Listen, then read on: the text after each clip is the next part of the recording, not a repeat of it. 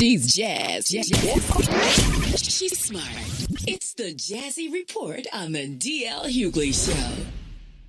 A federal judge blocked a Trump administration rule requiring immigrants to prove they will have health insurance or can afford medical care before they can get visas. It's not clear when the judge will rule on the merits of the case. The ruling was the latest in a string of court decisions to derail White House initiatives aimed at limiting the admission of certain legal immigrants into the U.S. You mean brown and black ones? Let's just say that. Brown and black folk. Let's just say that. Mm-hmm. He's losing a lot. You saw where he just had to hand over his taxes.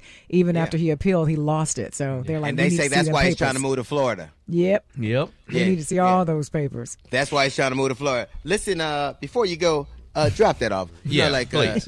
We need, you don't need that. You can go, but we need the evidence. All of it.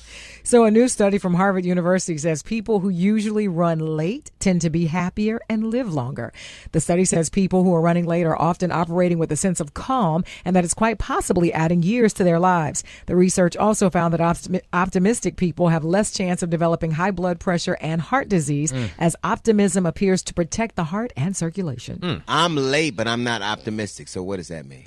Well, it cancels each other out. You're going to live long but be bitter. I'm just saying. There it is. There it is. There it is. All right.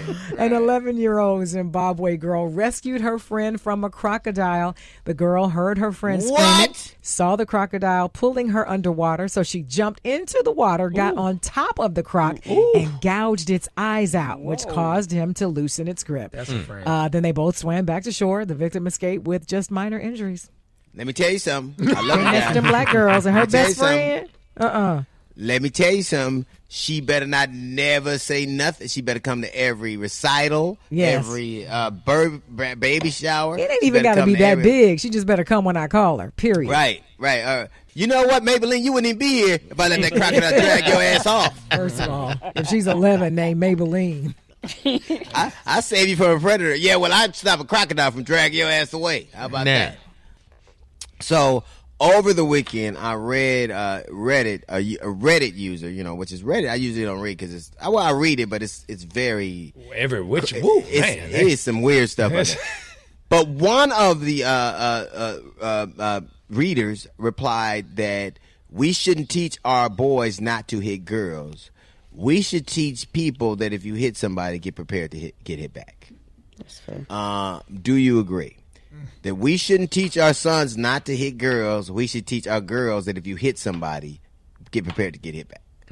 And I think we live in a country right now where just the idea that I feel threatened by you can cost you your life. So everything is the antithesis of that. And I remember our parents, my mama told me specifically, if you big enough to get hit, you big enough to get hit back.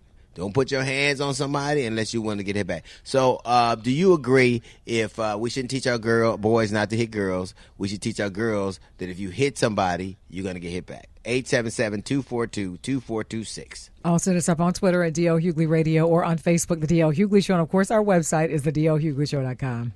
All right, we are waiting for your calls. It's the D.L. Hughley Show. Hey, fam, hit DL up on Facebook and on Twitter at The D.L. Hughley Show.